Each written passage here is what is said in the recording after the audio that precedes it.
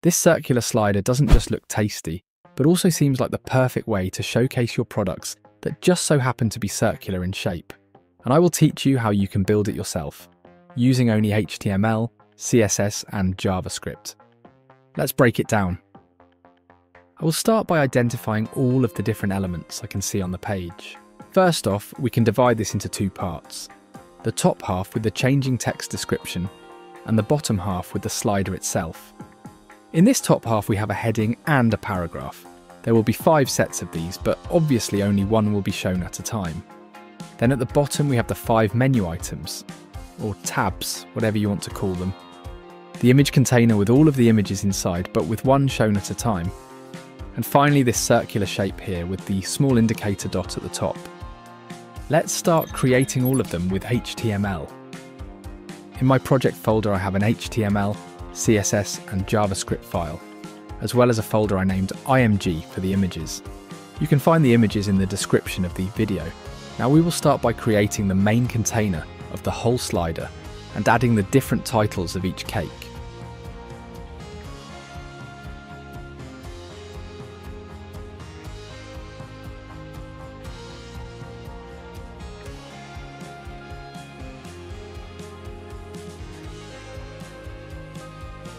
Next to that goes the slider, with the indicator, menu and image container inside.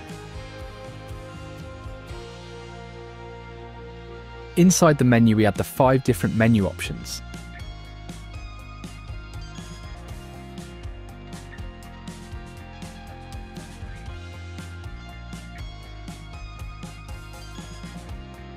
And in the images container we add our cake and pie images.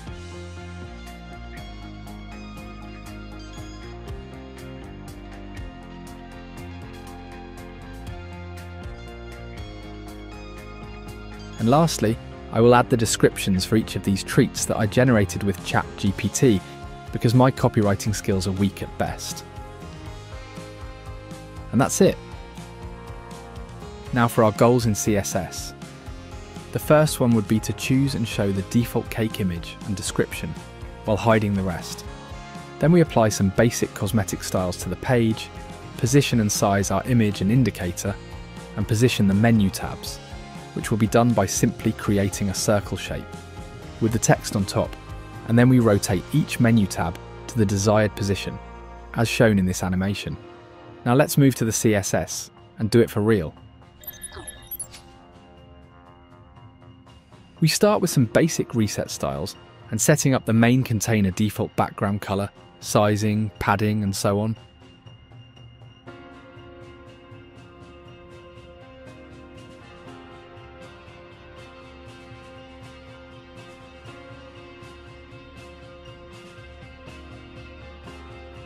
Then we hide all of the images and descriptions, except the one that we choose as the default. I will go with the third one. I use opacity to hide the images, because I want them to appear with a smooth transition, instead of showing up instantly. After that we style the text elements on the page, and position the slider at the bottom center.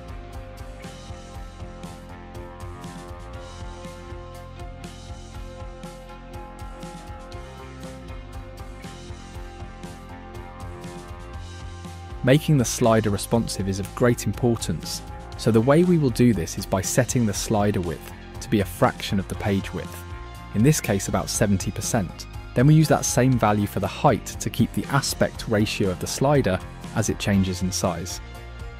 We also don't want the slider to grow too large, so I will add a maximum width and height of 600 pixels. This will stop the slider from expanding beyond this size as the screen stretches out. So you will see me do this multiple times in the next few code blocks. The concept is the same. We are just going to be sizing and positioning a bunch of elements in the next minute or so. See you in a bit.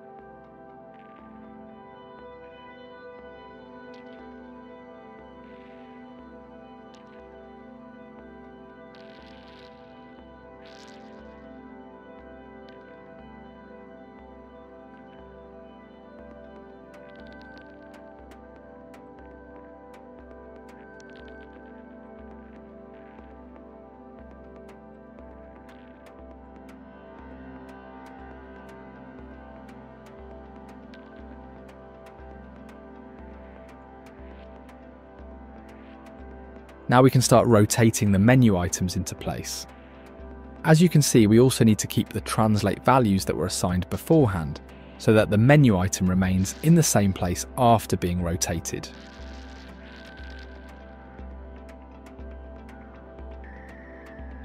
You don't really need to write this for the third menu item. Rotating by 0 degrees does nothing. I just keep it for reference, but it is not mandatory whatsoever. You will notice that half of the slider overflows the bottom of the main container. If this is something you don't want, and you need it to be cut off and contained within our section, you need to set the overflow of the main container to hidden. However, this is still not enough. You also need to set the position of the main container to relative. This positions any absolute positioned elements within the relative positioned container instead of the whole page. Now the bottom half of the slider is hidden, and we got rid of the scrolling space. One final adjustment I will do is I will move the slider a bit upwards on smaller screens. And with that, we are done with the CSS. In JavaScript, we will need to do a lot of things when a slider menu item is clicked, like changing the description, background gradient, changing the image and adding the rotation animations. If we move in closer, you will notice that the rotation doesn't just move directly to the clicked position. It also does this small counter rotation in the opposite direction before rotating to its actual target. Let's see how we can develop all of this interactivity from scratch. We will start by getting all of the needed elements from the DOM. Pay attention to where we are using query selector to select one element and query selector all to select multiple sibling elements.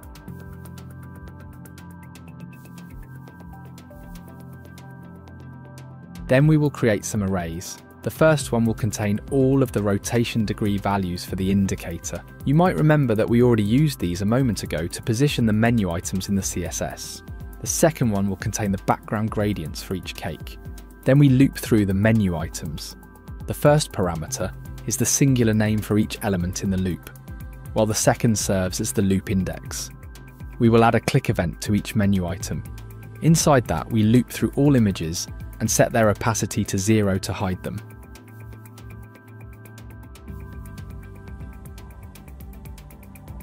Then we only show the image that corresponds to the clicked menu item's index. And now the images change accordingly. Think of it this way. At the beginning, we selected these three groups of elements using query selector all. Each group has 5 elements, and every element has an index. The first element in the group has an index of 0, the second has an index of 1, and so on. We loop through the menu items and retrieve the index value by setting the I parameter. Now this letter I can be added to any of the remaining groups to select and show the element with the corresponding index. So all we are doing is matching and showing the elements with the same index number and hiding all of the rest whenever a click event occurs. I repeat the same concept to set the corresponding gradient from the colors array.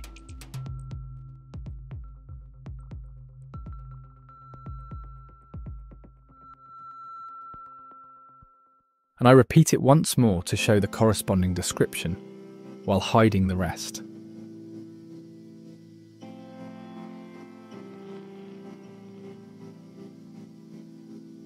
Now let's move on to the rotations.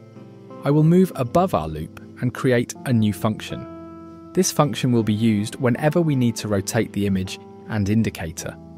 We will add a parameter called rotation value, which serves as a placeholder until we use the function in our code and set a real degree number for the slider to rotate to.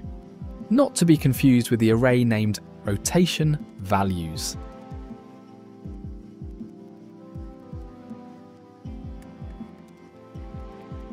Now we can go back inside our loop and use the function we have created, repeating the same concept as before. Now when we click a menu item, the slider will rotate to the corresponding degree from the rotation values array we created at the top. This almost looks like the final version. We are very close to completing this project. All that is left is to set up the counter rotation, which we start by creating a variable that tracks the index of the currently selected cake. I've set it equal to 2 because I have chosen the third cake as the default one. Remember that arrays start from 0 and not 1. Then we have to set an if statement in order to decide in which direction the counter rotation should move. In simple terms, what we do here is check if the next cake we click on is to the right or to the left of the currently selected cake. If it is to the right, we rotate to the left, and vice versa.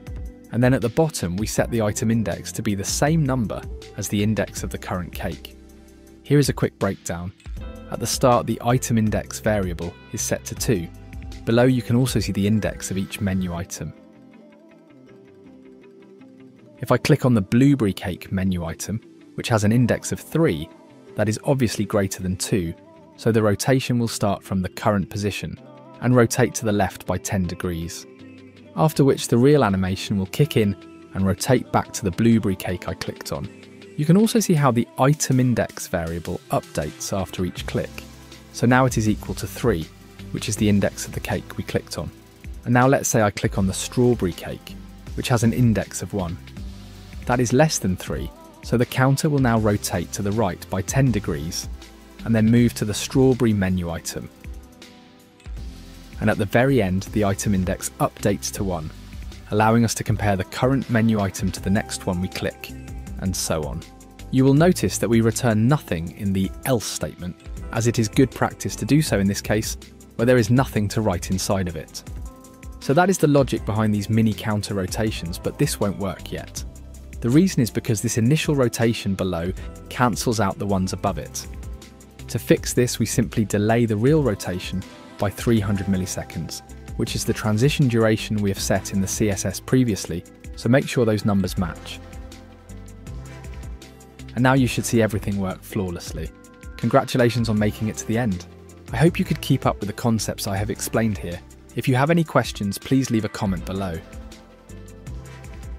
If you wish to support the channel and gain access to the source code of some amazing projects, you can check out the first link in the description of this video.